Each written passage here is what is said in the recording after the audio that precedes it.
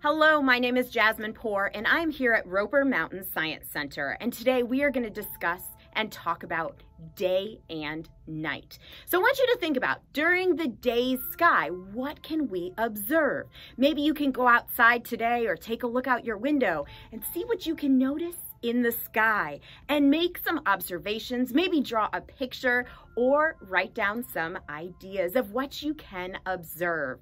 Maybe you can look and maybe you see some white things. What do we call those that are in the day's sky? Next, let's talk about the night sky. What do we observe during the night sky? What can we see? Think about how that might be different from our day's sky. Now, what causes day and night? Well, that's a really good question, and it's one that we can take a look at ourselves. So I want you to take a look here. During the day's sky, we are receiving light from the sun. We are receiving light from the sun, which is the only star in our solar system. And that light is, at any given time, covering half of our Earth.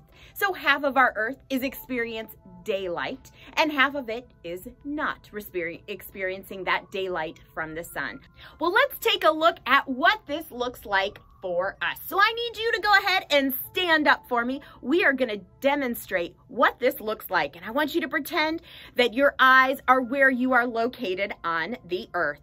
We're going to focus on all of our light being located behind me from the sun.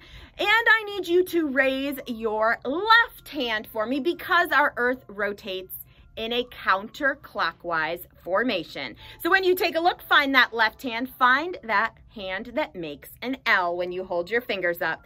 Now we are going to pretend, we need to use our pretending, that all of the light is coming from the sun that's located behind me. So make sure you are standing up and ready to rotate on your axis. All right.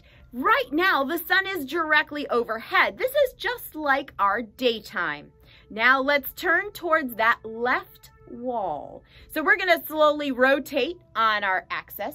You'll notice that the sun is slowly, from your TV, is slowly going out of view. This is like the sun is setting, or evening time. We're getting into evening time.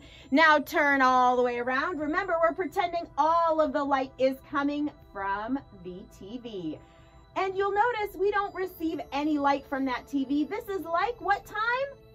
Nighttime. That's right. The Earth is not receiving any light where we are located from the sun.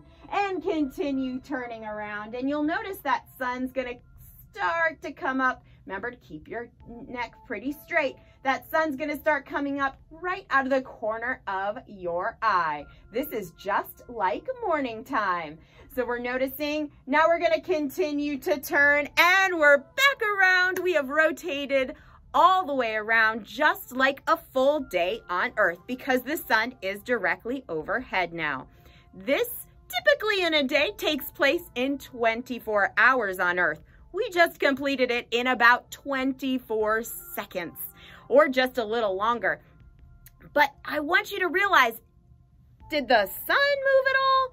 No, that's right. It was the Earth that moves. So it is through Earth's rotation that we see day and night. Now, I want to challenge all of you to go outside and make some observations about what you see during the day's sky. You can look out your window or possibly even go outside and make some notes throughout the day, see where that sun is located, and then wait a few hours and see if you can notice it again. Now, don't forget, you never want to look directly at the sun because the sun is very, very powerful and it can hurt your eyes.